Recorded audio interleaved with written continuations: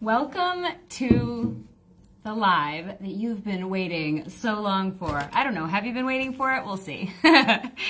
This is going to be a running series for the rest of the month. I decided to create a bit of a mini series for Women's History Month, and I'm calling it Everyday Miracle Women in History. And so, hey Sharon, you're another miracle woman in my life. So this is what we're calling it because the women that I'm going to feature this month are women that have made such powerful moves in history, in our economy, with inventions, in ways that shape our culture that we still live with today. And the women that I chose are women that not everybody has heard of. They're like sleeper heroes. Okay, so I wanted to highlight them and bring them to the front for a couple of reasons. The women that I'm featuring are like, they're historical. They're not modern day women. They're not alive right now, and they're quite a bit older, right? So this is before video. This is before we can get a sense of their personality or whatever. So what I wanted to do, hey Courtney, so good to see you. Alex, mwah, welcome from New York to the UK. What I wanted to do for this series is bring these women to life for you, because you know when you're reading like you're in social studies in school, or you're in like you're in a history book, or you're reading some kind of contextual time period piece, they're just talking about names on a paper. They're just talking about facts on the paper, but they don't tell a story about who the person really was. And so although I can't exactly identify, hey Ivy, hey Ed, good to see you, bud. I'm guessing when I do this, but I'm going to try my best to bring Josephine to life in a way that feels like if she were alive today, this is how she would be. So I'm going to bring you through her story. And Josephine Garris Cochrane is the woman I'm going to be talking about today. She is what people are referring to as the mother of the modern day dishwasher. This is in the 1800s, right? So we're going to set it back. But what I'm going to do is kind of tell you story style about what happened and why, the story behind the dishwasher. It's obviously, you can assume like, oh, we have a dishwasher because everybody hates washing their dishes. That was not always the case. Culturally, at that time and before then, in the 1800s, a lot of people enjoyed washing the dishes because it was soothing, but it was also tied to your role as a woman. If you were a woman, you were in the household. If you didn't have servants, you were doing the dishes yourself, and you identified as a woman who was taking care of the home, who took care of her family, who took care of her surroundings, and there was a piece of pride in that. So there wasn't like this big, huge need, like all these women were coming up being like, somebody get me a dishwasher. This was not happening yet, okay? So the point is, before I get into this, the point is that if women like this in history, back then, if women like that could do it with the lack of resources that they had, then women like us can definitely do it now with all of the opportunity and resources that we have now, period. So that's what I want you to take away from this, is that if they can do it, oh, hell yeah, we can do it. Ivy, thank you. Yes, it's storytelling super powerful. So I want to bring these amazing powerhouse women to life and give you context about why it was even more important that they did what they did when they did it, okay? So here we go. Come with me. Ready, Sharon? Okay. All right. Josephine Garris, Garris was her last name. Josephine Garris was this woman. She was this chick that was growing up in the USA. She lived in Shelbyville, Illinois, okay? The year is 1839. The town is Shelbyville, Illinois. All right, so middle of America. Sweet little Josephine Garris. She was born into a family of successful inventors, all right? So first of all, her father was a John Garris. He was a famous civil engineer. And her granddad, his name was John Fitch, and guess what he invented? It's no big deal. You might not have ever heard of it. It probably doesn't have anything to do with the way that we travel or vacation, but he did a little thing where he like invented the thing that's like what? A steamboat. Oh yeah, the steamboat, okay. Which Disney made famous with Steamboat Willie. Made famous. It was already famous, okay? It was like huge. So that's her granddad. She's this chick that's like among all these men that are like doing big things. They got a problem. They tactically or technologically figure it out, or they invent something to figure it out for them. So, hey, Angela. So, Sishanika. Hey, girl. I'm just using my Samsung S20. So, thank you. Thank you. I love the wall paneling. It's really fun. So John Fitch is this like super famous inventor guy. And then imagine Josephine Garris, she's growing up in Illinois in this like Hobunk town or whatever. They've got money. Like, I mean, her family's famous engineer is her dad, and then like huge inventor is her grandfather. Like, they're sitting pretty. But like, it's Shelbyville, Illinois, right? So she is hanging out among these people that just have this mindset of, if there's a problem, we'll solve it. Check out the hook while my DJ revolves it. That's the theme of their life. And so she's a girl. What are girls gonna do? Nothing. Okay, so, but like, her family solves problems, right? And so that's like the mindset that she had growing up. So she was never trained formally as a mechanic or as an engineer or anything like that. But she was around these people that thought bigger and that like solved problems and stuff. So when Josephine turned 19, she got hooked up with this guy, William Cochrane. Let me talk about William. William was a stud, okay? Cochrane, spelled C-O-C-H-R-A-N. That's important. That's important. Pause on that for a second. That's important. Think about that. There's an N on the end of that, okay? William Cochrane, he's a big deal. He's an investor. He's a business guy. He's like, who wants me? You're 19? That's cool. He was like 24 at the time. They were dating. It wasn't like inappropriate or anything, but he was like, you're gorgeous. Actually, she's gorgeous. I'm going to put in the comments right now, I'm going to put in a picture of Josephine Garris, because she is a stud herself. So he was lucky to have her. William, shut up. Like, you didn't pick her, she picked you. So she was like, you know what, William?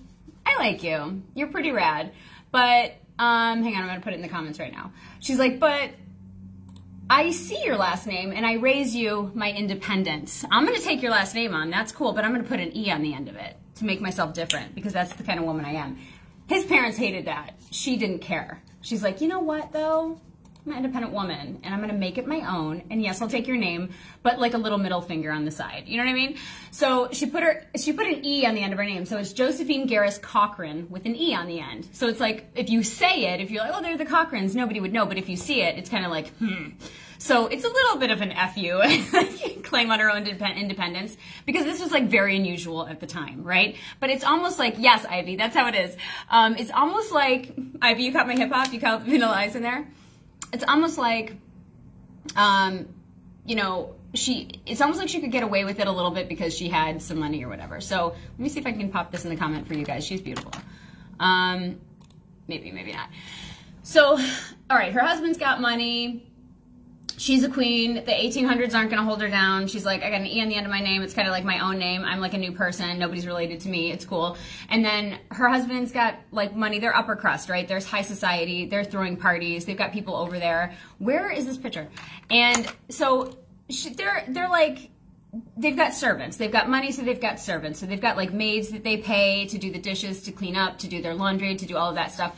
So one day this, well, not just one day, but like several times it happened where the servants were cleaning up after a party and they chipped the china, 1600s china. So this is like 200-plus-year-old china that Josephine and her husband had. And she was like, hell no. Like, no, this is not acceptable. I'm going to throw parties and then like I'm paying you people to clean up and then you're going to chip my china. To be fair, maybe she was a bad boss. I don't know. Maybe they were like, I'll chip your china. You don't look at me the right way, Josephine. I don't know. Maybe Josephine was really cool. But anyway, so she was like, servants, you can do your own thing around the house. You can do the cleanup. You can do everything else. But like the dishes are mine. I'm going to protect this 1600s Parisian china. I don't know if it's from Paris, but maybe it was. And so she starts doing the dishes herself. And it was like very quickly that she realized like dishpan hands have got to go. Like this is nasty. I'm high society. I can't be looking raggedy. Like I got to get my manicure set. So no, we're going to fix this problem. So hit pause, because while she's thinking about this, while she's iterating these ideas of how am I going to solve this problem with this dishwasher or with this, like this washing your own dishes garbage, like, ew. While this happened, her husband, William Cochrane, he was an alcoholic, and he ended up dying from his alcoholism. He went away for treatment, and he never came home. So what he left her is super sad, because she's like, you know, she's young, and this is it. Like, she's got a baby that died at 2, and she's got one other baby, and that baby lived and survived. But so now she's like widowed. She's got her child died. She's got one child left, and her husband left her with this huge amount of debt. He only left her like $1,500 that time money. So she was like struggling, right? And the debt was mounting, and it was something had to happen. So it was amazing timing actually that this happened, because she's got the idea now. And if she didn't have an idea, like what was she going to do? But she had this idea. Now she had to make something happen for herself, right? If she didn't figure out this like invention and create a success out of it, she was going to be screwed. So full disclosure, there was a patent, or there was a patent for a dishwasher in 1850, but that was not, it wasn't efficient. People never got around to even hearing about it, because nobody even wanted, it wasn't good. So as far as everybody else in the world was concerned, there's no dishwasher. There's no such thing. We don't know what it is. We don't know that we want one, whatever. Okay, back to Queen Josephine. Okay. So she wanted a machine to do the work for her, because she's a modern woman, and she's like, I can do better. I don't trust my servants, and I can do better. So she didn't have any formal training in mechanics or engineering or anything, like I said, but what are we going to do when we got to figure something out? We find a way. We ask who we need to connect with. Remember this, ladies. Who do we need to talk to? Not like, what are we going to do? How are we going to figure it out? It's like, who do we need to talk to? Who knows who that can connect me with the people who I need to align with this mission that I'm on to like get it done, right? So she was like, wait, I got a guy. Her buddy, George Butters, don't laugh, spelled like the dairy product, okay? He was a mechanic, and he'd been a friend for a while. So she's like, bro, come over. You're going to want to hear my idea. It's killer. And he's like, okay, I'm going to come over. So he comes over, and she's like, G-Money, I got this idea. And he's like, what'd you just call me? And she's like, G-Money. And he's like, I'll just, George, please. And she's like, okay, whatever. George, I've got this idea, okay? And I've got the plan. I just need you to, like, figure out the, like, who's and what's it to put it together and, like, make the thing, okay? So she is, hey Joanne, hey Irene. So like he's a mechanic, so he can figure out the physical pieces, and she's got the idea. So together, she's like, I've got this idea, I'm gonna map it out on paper, you help me with the technological components, and you can become a employee of mine when I'm a famous inventor and have a huge company, okay? And he's like, okay. So Josephine went back into the house, and she was like, she grabbed the tape, like the tape measure ribbon thing that they had back then. They didn't have the retractable ones. They weren't that cool yet. It was the 1800s. Like, let's go. So she's measuring dishes. She's measuring saucers, cups, whatever in her kitchen, right? And she's like, okay, how big is this thing gonna need to be? And she starts measuring her dishes, and she was gonna create this metal wire housing for the dishes, cups, and saucers to sit in so they wouldn't move, right? And she went to the backyard. That's where she had her shed, and she was like, let's do this.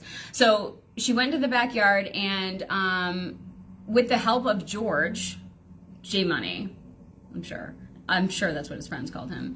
A white dude from the 1800s, definitely. So they went back to the shed, and the shed is where this all went down. She's in the shed, she's mapping it out, he's getting the components for her. They've got this wire casing that they created, and this is where, basically think of your dishwasher, it's like where the plates would go, like the in-between, right? The little racks where you place your dishes so that they can stand up. That's what she was trying to create. It was like a very rudimentary project at the time, of course, because it was like, this was their beta version. So, Sharon. So, this is the first model of the automatic dishwasher, and the way that it worked, like picture your dishwasher in your kitchen. It's not that different, but right now in your dishwasher, you pull the drawers out, and the water's up here and down below, and it's like squirting and spraying and going crazy, and like the water's super, super hot, like 80 to 130 degrees or whatever, and it's getting everything done. At this time, it was scrubbing. The scrubbing was the mechanism for any kind of dishwasher that they were going to be doing. So for her to be like, I'm going to just use water pressure, it was like, bing! Like, nobody ever thought of that. It's like when the Romans were like aqueducts. Everyone's like, what?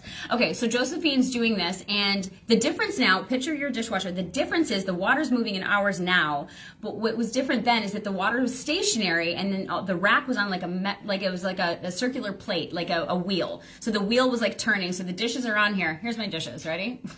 So the dishes are here, and it's turning like this, so that when the water's spraying on top, like everything's getting done, getting cleaned and whatever. So So she figured out, she's like, I'm going to run tubes for hot water with soap.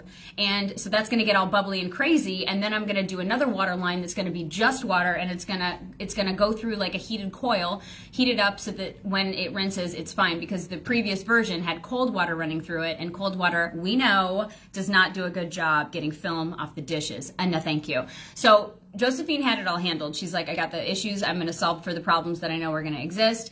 And so her friends, ready? America, G-Money. We know. So her friends were upper crust with her, right? Like they're rich, whatever. So she's a wealthy woman. She lives in a mansion in Illinois. Like she's throwing epic parties. So these chicks had money that she was friends with, and they probably had China too. And they were probably like, my servants don't respect my Parisian China either. And every time I have a party, like somebody's doing something stupid. So I mean, they're good with the floors, but come on, like. In my head, this is how the conversation went with them. There's no way of knowing if this is true or not. But so a handful of friends actually did start buying her dishwasher, her first version of her own dishwasher. And then she was like, hey, these ladies love it. I'm going to start selling it in the local newspapers. It's like, good idea, right? Yeah. She's like, I'm an inventor. I'm like a businesswoman. I can solve problems and I'm beautiful. Everybody shut up. So then she was running ads in the paper, but most households didn't catch on because remember at the time, this is late 1800s. So most of the homes didn't have like adequate plumbing. They didn't have like a lot of hot water because they didn't have hot water tanks big enough to do something for like an industrial process like a dishwasher. So their hot water tanks were small enough to set up for just like a bath. You know what I mean? So they weren't ready for this. They just weren't ready for this. So that's why like her rich friends were like, I'll take one, I'll take two. No, you won't, you'll take one. Let's not get crazy. So they were like, a handful of them went out to her friends, but they had the money and they had the hot water tanks so they could do it. So, so this is how that happened for them. And then, but the rest of society at that time was not caught up yet. So, all right. At the same time, they didn't have the plumbing. They didn't have the plumbing support for the everyday person, right? And I mentioned that society was still like, hey, listen, a woman's work is in the kitchen, all right? We got it. We don't need your toys, Josephine. And she's like, I'm a queen. You will need my toy. I'm going to write that down that you said that, and I'm going to make you eat your words later because this thing is so epic. So, but at the time, commercial places, think hotels, think restaurants, think big buildings, they had hot water tanks big enough. They had this stuff available. So this is going to work for them. So, and later on, like seriously, when the plumbing caught up, these women were like, I'm so sorry, Josephine, will you please take me back and let me buy your dishwasher? She's like, maybe. So, but right away, restaurants, hotels, they would catch on. So she went to the Palmer House in Chicago. It was a hotel in Chicago, and they bought one. And she was like, oh my gosh, is this possible? This is possible. I just had evidence to say that this is possible. I'm going to keep going. I'm going to try harder. So she wanted a bigger contract. She wanted something that would like make a dent in her goals. Because remember, her husband's dead. She's got mountains of debt. She lives in this big mansion. She's got to pay for stuff, and she's like a woman. Women aren't supposed to have money by themselves. It's 1800s. Like, you're just a woman. So she's like, bootstraps, let's go. So she contacted the Sherman House Hotel in Chicago, which is like a bomb hotel at the time. Everyone was like, oh, do you stay at the Sherman House? Only if you're rich. So you know what she did? This is what she did. She friggin' cold called. She cold called the Sherman House Hotel in Chicago to meet with the manager. I'm going to have you pause with me right now. She cold called it. Okay. This was the 19th century, okay? Women couldn't vote. Women couldn't wear pants. Like, women couldn't just walk around in public unsupervised, okay? So you couldn't just walk around, because if you walked around, you were a hussy. You were a street walker. You were a night worker. So, like, you got to have a man on your arm because you're inappropriate as a woman, because all you are is, like, used for certain things in house cleaning, okay? So that you just can't go walking around in the world. That's crazy. So the fact that women of high society were going to, like, if she was, by the way, this is a time, like, this is a time, 1800s.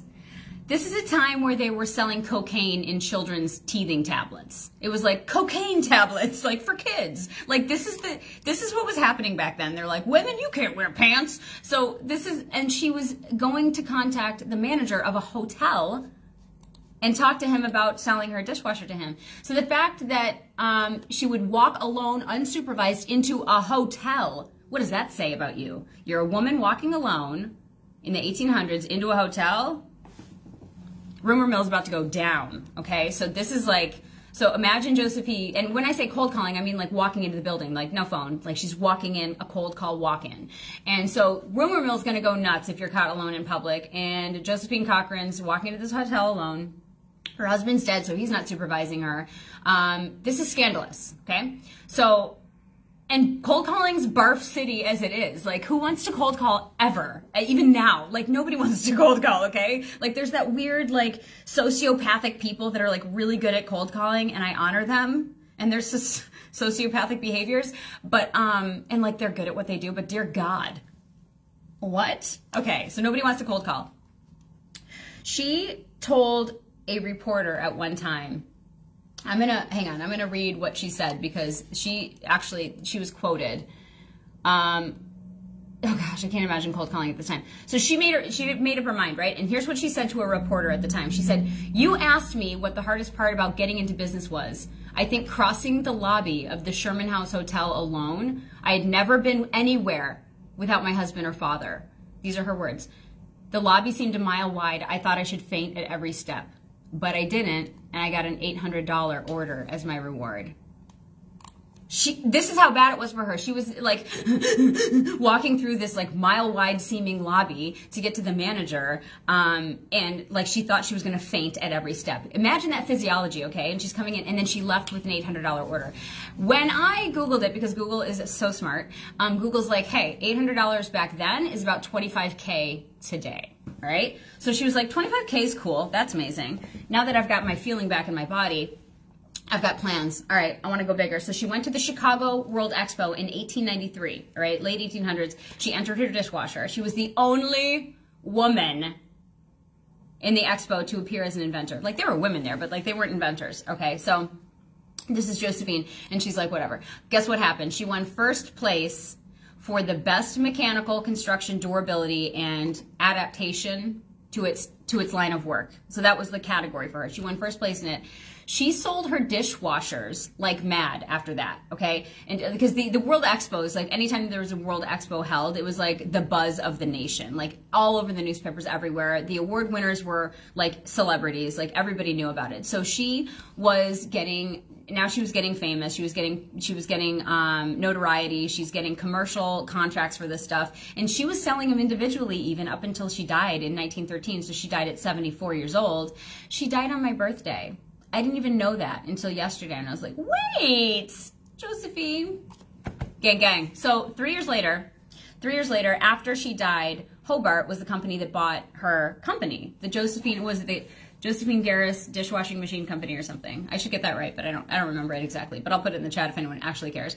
But the Hobart company became KitchenAid. KitchenAid is part of the Whirlpool company, okay? So all of these dishwashers that we're using, they're like grandbabies of her dishwasher is what happened. She's like, these are my family members, look at them, and you're using them. So we are basically kind of like granddaughters, step-granddaughters of Josephine Garris Cochrane with an E? Maybe. So, but this woman, she's now like, she's dead and gone, and she's helping people find more time with their families, do things that they like doing better than washing dishes, be super efficient, like more time to catch up with friends, exercise, take a nap, focus on their business. Like taking domestic chores away and letting a machine do it is brilliant, obviously, but look at when she did it. She did it in the late 1800s, and she did it when women weren't supposed to do stuff or wear pants. When babies were eating cocaine tablets. This is when she did this, okay? And now the world is using dishwashers all over the place. And in the UK, Alex, correct me if I'm wrong, but the dishwashers and the laundry units are also in the kitchen in most places. That's what I hear. I think that's crazy. We have laundry rooms for that. We keep our dirty clothes separate from our food because gross. So anyway, so this is a, you know, what I wanted to say is that in an era where men were the ones doing everything, where men were the ones getting notoriety, they were investing, they were inventing, Mrs. Josephine Garris Cochrane didn't let something as insignificant as gender stand in the way of her genius idea and her ability to get it done.